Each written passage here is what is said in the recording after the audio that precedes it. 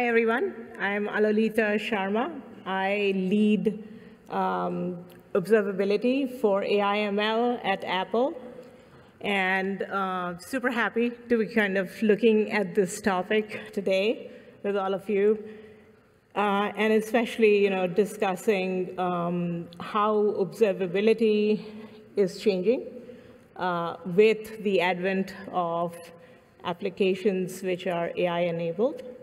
And with that, let's get moving. OK, so a little bit about myself. I'm super excited to be actually seeing the change in the observability landscape being brought about by a new generation of smart Gen AI applications.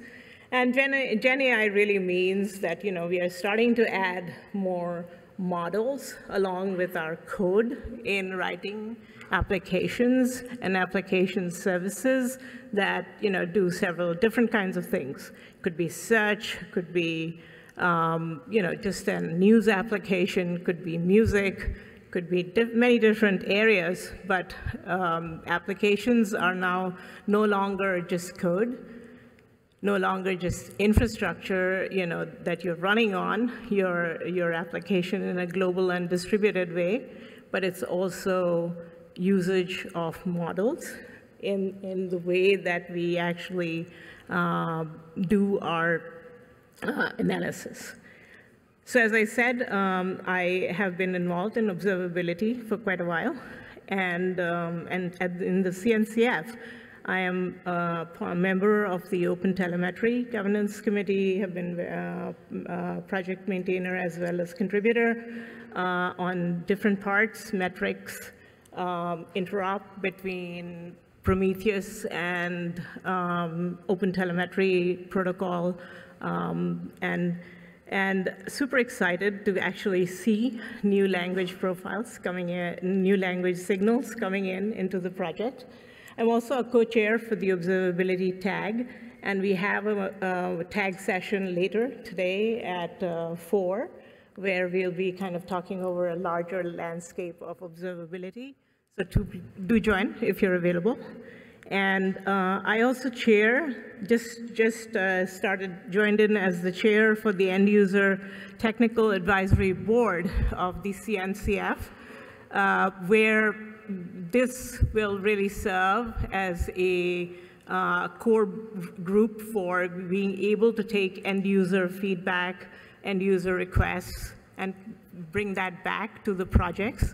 So this is a new body that has been created within the CNCF, and super excited, again, as an end-user member of the CNCF to be participating there. And of course, as part of that responsibility, also part of the governing board of CNCF. So with that said, my slides are simple, but I do want to talk about some of the key areas that are really driving the change in terms of observability for smart applications, right? So there are two ways of looking at Gen AI in the observability world, right? There are smart applications that observability or observable frameworks are looking at. And then there's a second part of actually using AI for observability, right? So I'm going to kind of focus in on the first part, that when you're building smart applications with using AI models, such as LLMs, and models can be of different types, right? They just don't all have to be neural nets and large language models.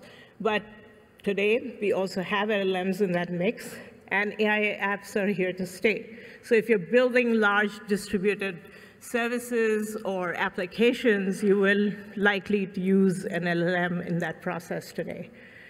Observability is a key part now of that ecosystem, because not only are you looking and observing the behavior of your applications, your infrastructure, but also of your models that you're using along with your applications, right?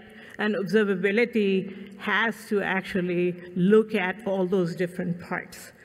So what I want to talk to you about today is really highlighting on three aspects of this new paradigm for observability, which are really the three pillars, if you will, at this point. And again, this is an evolving area, so when we chat again in 6 months, there'll be many more details that we'll be kind of talking about. So in this new paradigm of observability, there are three aspects that have become very foundational in the way that observability needs to support AI models, right?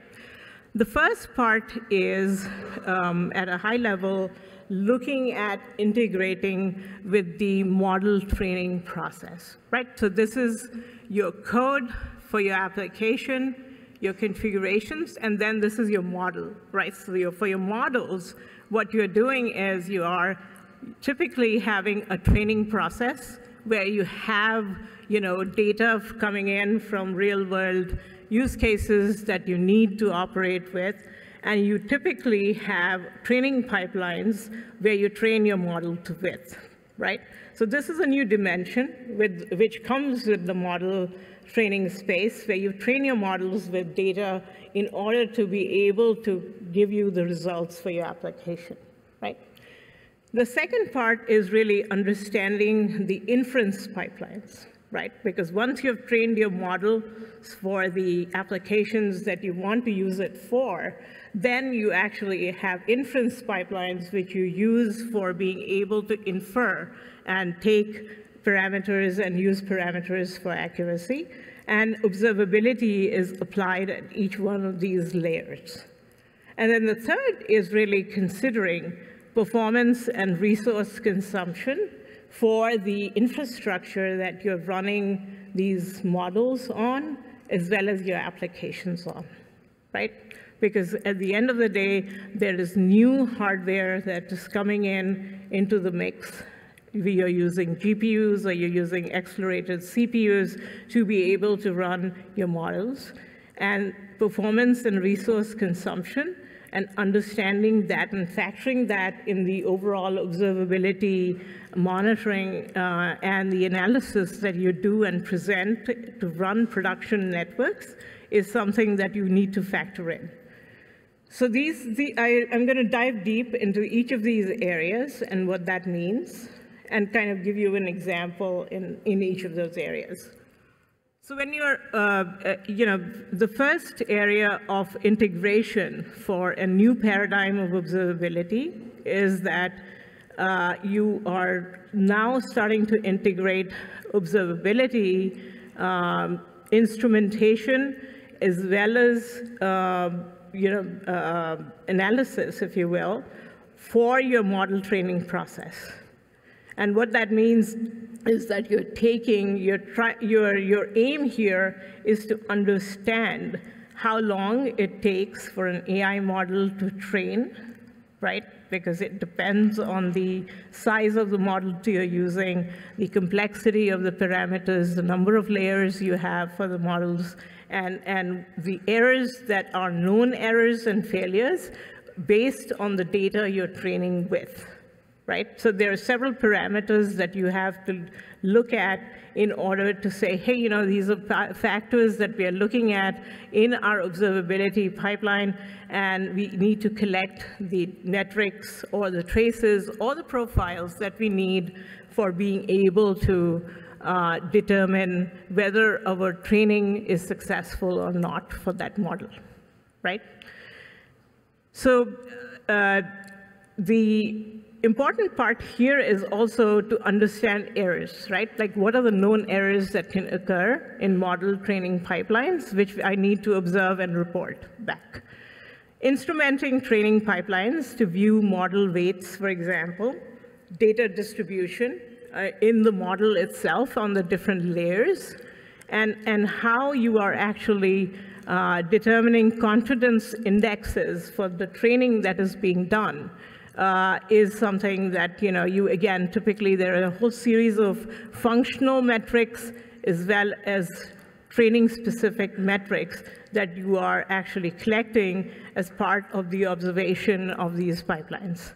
And these pipelines have to be instrumented based on the model that you're training with.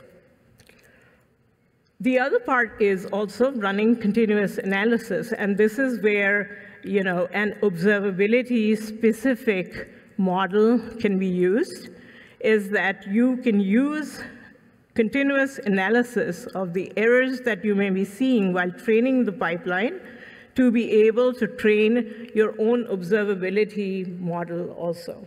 And why does that matter? Because if you are continuously running these pipelines over time, every time you use a model, you will be training again with new data, right? And especially if you're running real time across a period of time, you will take that and be able to reuse it. And at that point, having an LLM, which is observability specific, also is super helpful because that gives you long-term information about the observability metrics and the changes in those metrics over time. And so for the sake of example, don't want to get lost in a lot of details because you could easily dive into each layer and say, hey, these are the layers of the model, and these are the metrics, this is the distributions, these are the weights, these are the numbers that you are getting for the training time that it takes for this specific model, and you're reporting that back, but you're also continuously learning with the observability model that you're using. And what that does is, for example, with a news service app, right? Like if you have a news application where you're getting new news updates from your data sources that you're picking up for your news app. You can run an AI model on the application side that is continuously harvesting these new news data sources and being able to, on the application side, say, hey, okay, so we are training with all this news data, and now we have an application that can give you current news any period of time. But then you are also categorizing the incoming news items and running smart error analysis as you train continuously. And that error analysis long-term is kind of what your observability LLM learns with, which then gives you back the kind of feedback that you're looking for, that, hey, my model training process, is it working as expected, or is it out of thresholds? So this is one aspect of your new generation of AI apps where you need to have observability, and that is something that's expected if you are actually looking at using models in your application. The second part is really understanding the inference pipelines, right? Because at the end of the day, once you've trained your model, you're using it in your AI application, then at that point, you want to understand the parameters that is your inference model, your inference pipeline accurate or not, right? And this goes back to what does accuracy mean here? It means that is it actually providing fair use? Is it within the fair data use guidelines that your organization may have established for your applications? Is your data privacy within your privacy guidelines? So any guidelines that you're setting for fair use, use of bias, for example, if you're detecting bias in your data, each one of these are parameters for the inference pipelines, which are then looked at for accuracy, right? Is it within the thresholds of what is expected versus is out of bounds? And then from an observability standpoint, you want to know that, right? Because at the end of the day, that's part of what you're reporting back as part of the observability metrics or the data that you are communicating now back to say, hey, everything is in order with this application. So what that does also is that it evaluates the latency of model in processing an input. That is, somebody asked for a news item, for example, and it returned back, hey, is this the result?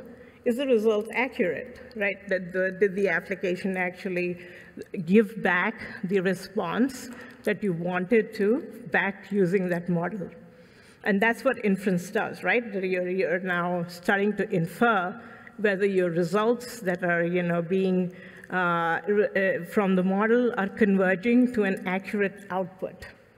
And you are looking at that in order to understand if it is within the confidence bands of inference generated or not. So defining and instrumenting telemetry data for measuring latency and distribution is super important. Because if your telemetry data does not really understand, or measure that latency in that inference response pipeline, the input-output pipeline, or the cycle, if you will, as well as the use case application confidence, the use case specific, that is in this case, it's the news service, your confidence thresholds for normal and edge cases is the result that you're getting from your inference pipeline within those normal thresholds or not. That's also another metric that you are actually deducing from your observability pipeline. And then the third thing is to, again, apply an ongoing observability LLM in the back end to continuously learn from the results that are being picked up from the observation of this application. So it's complex, right? You're looking at not only an AI-enabled application, but you're also using an observability AI in the background, an observability model in the background to continuously learn whether those results are within your normal thresholds that are established or abnormal. So in the case of the news app that I was talking about, again, being able to, from an observability standpoint, monitor and publish the confidence thresholds that are, for each encoder layer in the model is something that's super useful as conveying back to the application developers. Because they care about, hey, what is the weight on each of these layers? Is the encoding done in time? It's like if I want a sub-second response on each layer, is that what I'm getting back? And being able to convey those values at each layer and provide that back as part of your observability of the report or your dashboard is super useful. Any questions so far? Or we can finish first and then you can ask questions. Moving on to the third part, which is considering the performance and resource consumption of models, right? So what that means is, again, as you're running these models, they're expensive. They're typically, especially LLMs. And it really depends on whether you're running these models on the edge or on server side, which is typically where your cloud infrastructure runs, right?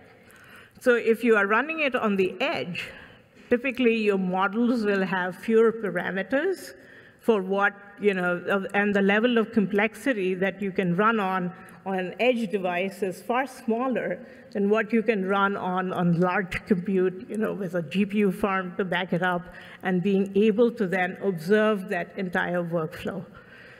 And it's super important to understand what the performance latency numbers are and the resource consumption of such, of the hardware underneath, because that kind of factors in also in what kind of large language models you can run on the edge versus what you can run on your cloud, right?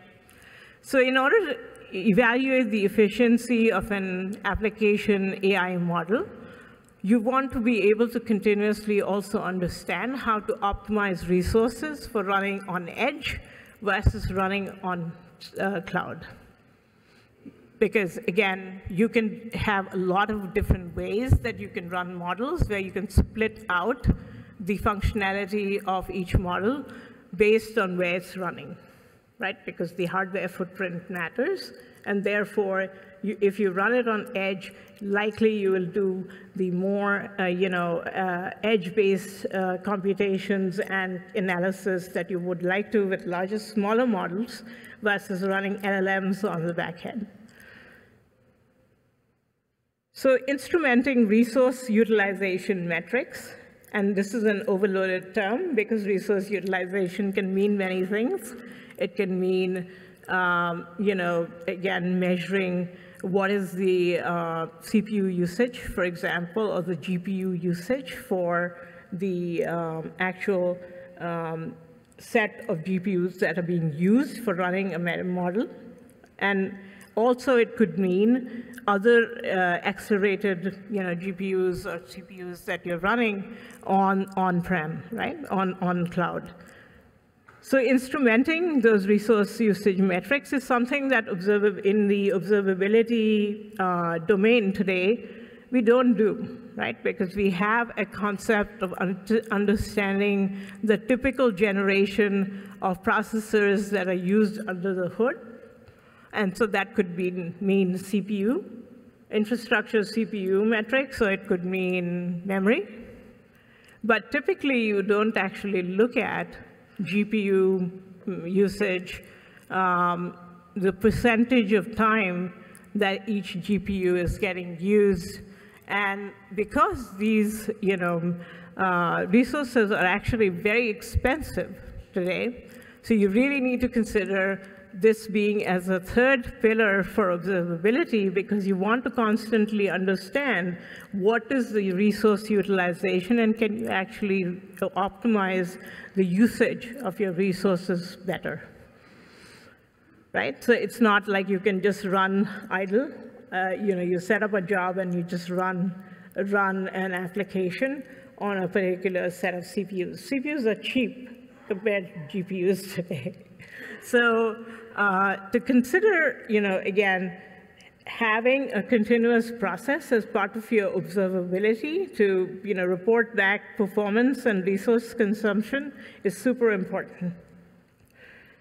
And what that means is also using an AI model, again, to continuously learn about the usage patterns for each model, because what that does for you is, over time, enable you to kind of optimize, based on the model type that you're using, the type of, expectations for the GPU, clusters that you're using, or the sizing of the footprint of the edge devices that you're using.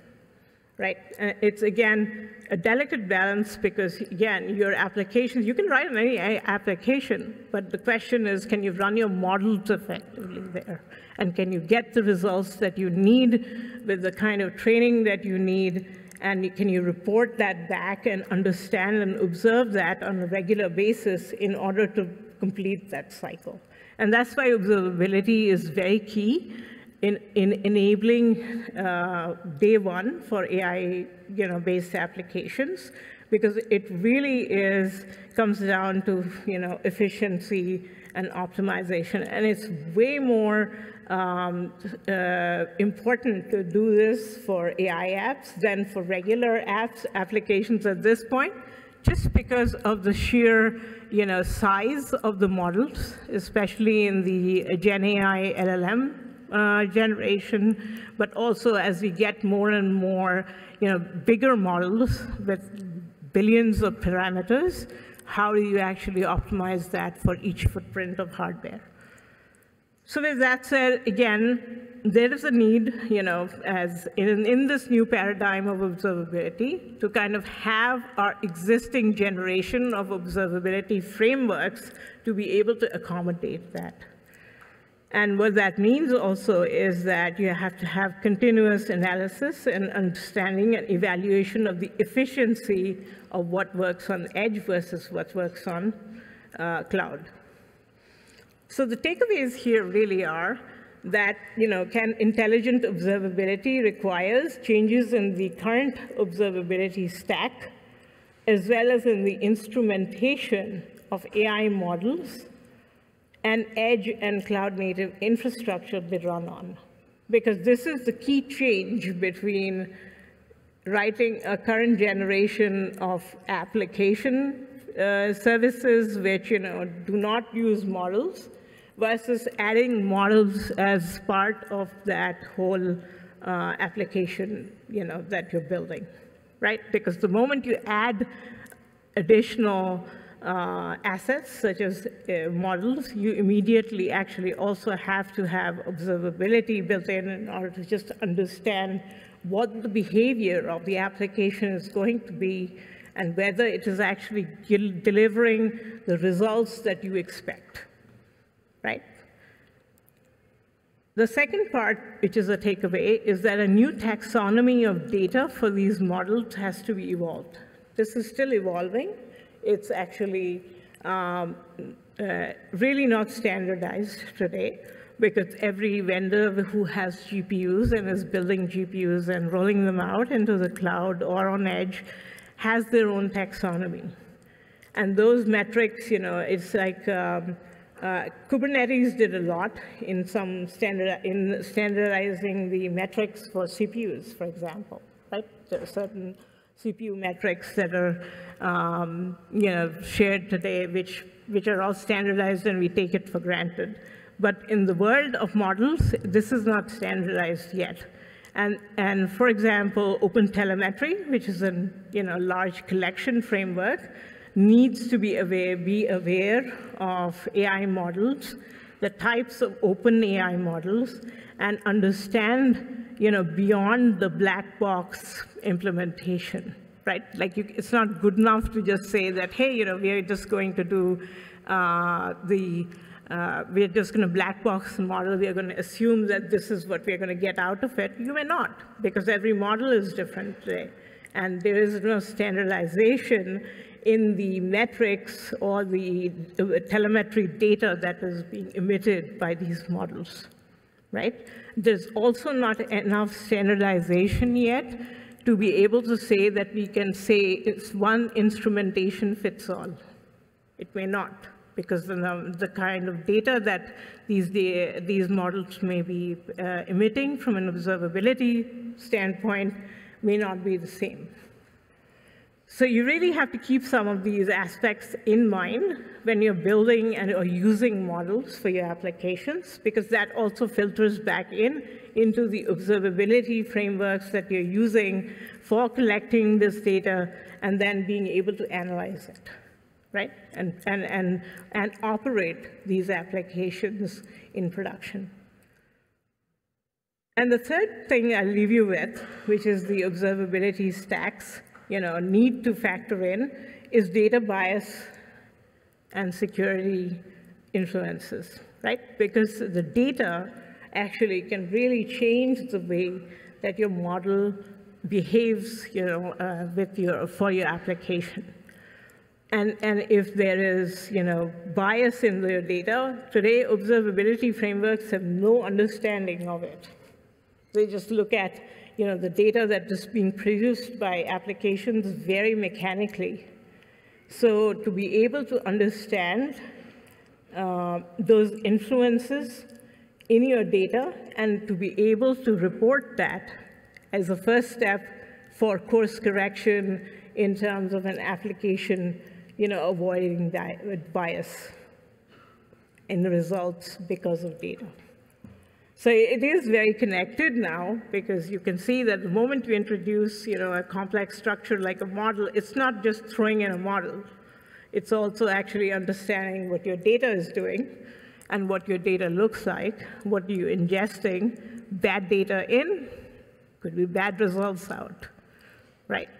So it really is also, has the potential of kind of biasing your observability results, because unless your observability stack understands what are normal confidence, indexes, it can't tell, right?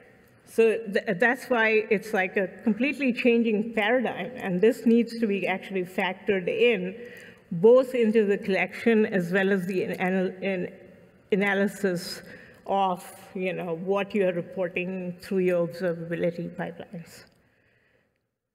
So with that said, again,